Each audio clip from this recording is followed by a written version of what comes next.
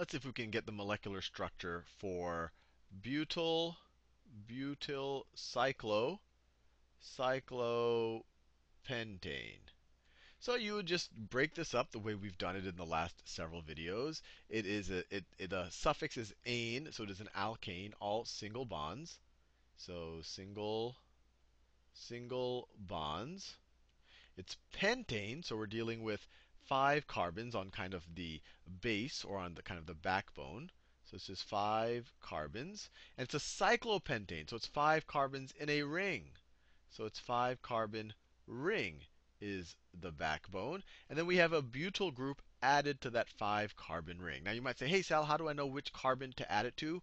When you're dealing with a ring and you only have one group on the ring, it doesn't matter. Well, let me just show you what I mean. So let's draw the 5 carbon ring. Let's draw the cyclopentane. So it'll just be a pentagon. So 1, 2, 3, 4, 5. And then it's a ring, so you can connect them. 1, 2, 3, 4, 5. Now, it doesn't matter where I draw the butyl group. It's all symmetric around there. We just have a ring, and it's connected to a butyl group at some point. It'll start to matter once we add more than one group. So we can just pick any of these carbons to add the butyl group to. Now, just as a review, the but prefix, that refers to, remember, methyl, ethyl, propyl, or meth, eth, prop, but. This is 4 carbons. This is a 4 carbon alkyl group. So let me just add it here. I could have added it to any of these carbons around this cyclopentane ring. So if I just add it right here, so I'm going to have 4 carbons. So 1, 2, 3, 4. That is the butyl part of this whole thing. And then let me just attach them up. So you might be tempted to just draw this right there. And actually, this would be right. This is butyl cyclopentane. But a question might rise. I just happened to connect the cyclopentane to the butyl at this first carbon on the butyl right there. I could have just as easily done it like this.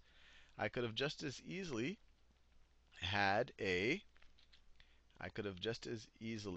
it like this, where, let me draw my butyl again. So I have 1, 2, 3, 4. So once again, this is a butyl, but instead of being bonded to the cyclopentane on my first carbon, maybe it's bonded right here. Maybe, let me do it with that yellow color. Maybe it's bonded right here. Why, this seems like maybe this could also be butyl cyclopentane. It looks like we have a butyl group. This is a butyl right here. I drew a butyl group right over here.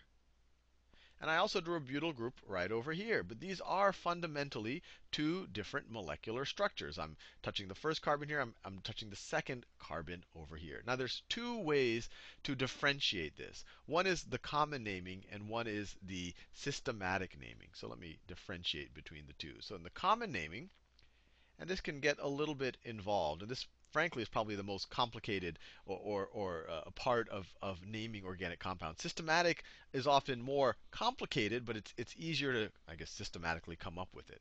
So there's a common, and then there's a systematic. Systematic. So the common way of doing it is if you just say butyl cyclopentane, that implies that you are bonding to the first, or depending how you view it, the last carbon in the chain. So this right here is butyl cyclopentane. This right here is not just butyl cyclopentane. What you would do is you definitely have a cyclopentane ring. So this would definitely be a cyclopentane. Let me put some space here. This is definitely going to be a cyclopentane.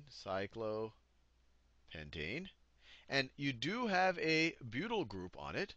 So we do have a butyl group. But because we are bonded, we aren't bonded to the first carbon. We're bonded to a carbon that is bonded to 2 other carbons. We call this sec butyl cyclopentane. So this is sec. And everything I'm doing is obviously freehand. If you were to see this in a book, the sec would be italicized. Or sometimes it would be written as S butyl cyclopentane. And this sec means that we have attached to a carbon that is touching two other carbons. So you look at the butyl group and say, well, which of these carbons attached to two others? It's either that one or that one. And regardless of whether you're attached to this or this, if you think about it, it's fundamentally the same molecular structure. So that's what you do when you're attached to that guy right over there. But what about the situation? We're dealing with just the common names right here. What about the situation where it looks like this? So we have our cyclopentane right there. And we have I guess we could call it a butyl group. It'll have 4 carbons in it. But let's say that the 4 carbons look something like this. Let's say our 4 carbons. So we have 1, 2, 3, 4. 1, 2, 3, 4 carbons. And we're bonded to this one right over here. So whenever you're bonded to, I guess, one end of the 4 carbon group, and it branches off at the other end, and it seems a little complicated. And this only deals for alkyl groups below really 5 or 6 carbons. This we call an isobutyl group. So let me write this down. So this right here is sec-butyl, or S-butyl, sometimes for short. This right here, this right there, is isobutyl. It's actually iso. That is an isobutyl group. And then the last thing to worry about when you're dealing with butyl groups is something like this. So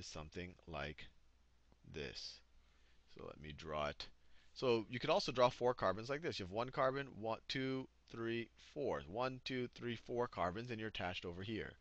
Now this naming, this group right here, and you're going to see the systematic naming is much easier for these compounds.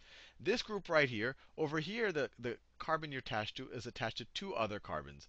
So it is sec-butyl. When you're attached to 3, it is T-butyl or Tert-butyl. So this right here is a Tert-butyl group, or sometimes called a T-butyl. And I really want you to understand the difference here. The common naming, it's easier to say and easier to spell, but it's sometimes a little confusing. This is just straight up butyl, so you would call this butyl cyclopentane. This is sec-butyl because you have this guy's connected to 2 carbons. That's where the sec comes from. Sometimes it'll be S-butyl. So this could be called sec-butyl cyclopentane, or S-butyl cyclopentane.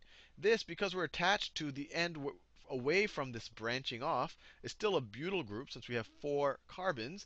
But since we're attached here, this is isobutyl, so this is isobutyl cyclopentane. And then finally, since the carbon we're attaching to is attached to 1, 2, 3 other carbons, it is a tert-butyl, or a T-butyl group. So this is T-butyl cyclopentane.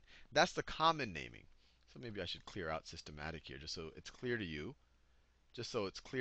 That everything we've done here is common naming. So let me write down. It won't hurt to write them down again, because the more familiar you are with these, the better. So this is just butyl cyclopentane. This is S, or sec-butyl cyclopentane. And this is isobutyl cyclopentane. I'm going off the screen here. And then finally, this is tert-butyl, or T-butyl cyclopentane. Now, I said these are the common naming. What are the systematic naming? Well, in the systematic, this is still butyl cyclopentane. So let me write this down. Systematic. This is still butyl cyclopentane, which makes sense. This is very clearly a cyclopentane. This is very clearly a butyl group. But the systematic naming, what we try to do is we try to name this group right here just as we would name a traditional chain, but we end it with an "il." So if you look at this right here, what we do is we just consider the chain where we attach. So if you look at, we attached over here, so the longest chain from that point is there and there. So if you look at it like that, it looks like you have 1, 2, 3 carbons, and you have 1 carbon attached on the beginning. So this little group right here, in the systematic naming, this looks like a 1, 2, 3, 3 carbons. That's the prop prefix. So we're dealing with a prop, and it's all going to be one group. So it's a propyl group. This is a propyl group, but it has a methyl. Remember, meth is one carbon. It has a methyl group attached on the first carbon. So this is one methyl, one methyl propyl. Now that describes just the group. That describes one methyl propyl describes just this part right here. That describes just that right over there. And then to have the whole compound, to describe the whole compound, you'd put this in parentheses. So this is the systematic naming. So one methyl, I put an L there, let me put it in the same color. One methyl, because you have you're starting where you're attaching. So one methyl, you have a methyl group right there on that first carbon. It's a propyl chain. 1, 2, 3. Propyl. And then you would say cyclopentane. Cyclopentane. That's the systematic name for that. Now, if you look at this one right here, what in the common name is isobutyl, what you do is you look at where we attach. Where we attach is 1, 2, 3 carbons. So once again, let me do it in that same 1, 2, 3 carbons. So once again, this is a propyl. Prop is for 3. But the methyl group now is attached to the 1, 2, the second carbon. So this is 2 methyl. Let me make some space here. This is 2 methyl. So that describes this group right here. That describes this entire group, cyclopentane. Cyclopentane. Remember, this is a systematic name. You might sometimes see this referred to as isobutyl cyclopentane or 2-methyl-propyl cyclopentane. And this is actually a YL. Spelled it wrong. And then finally, do the same exact idea here, but it becomes a little bit more interesting. Over here, we are attached to this carbon. And the longest chain I can do, starting with that carbon, is just one chain right there. So we just have a 2-carbon chain, right? 1, 2. The prefix for 2-carbon is ethyl, or eth. Eth, and since it's a group, ethyl. And then we have 2 methyl groups. We have two methyl groups attached right over there. And it's attached on the 1 carbon, right? This is 1, and this is 2. We call the 1 carbon where we are attached to the broader chain. So what this is going to be, you would actually write 1, comma 1 to show that we have 2 groups attached to the first carbon. And both of them are methyl. And so we write 1, 1 dimethyl. Di for 2. Dimethyl. So this entire group right here, which we also called T-butyl, when systematic naming, is 1, 1. We have 2 groups attached to this first carbon. 1, 1 dimethyl ethyl. That's this whole thing. This is the ethyl, and then we have 2 methyls attached there. That's why we write 1, 1. They're both attached to the 1. We have 2 of them. That's why we wrote di over there. So it's 1, 1 dimethyl ethyl, and then finally cyclopentane.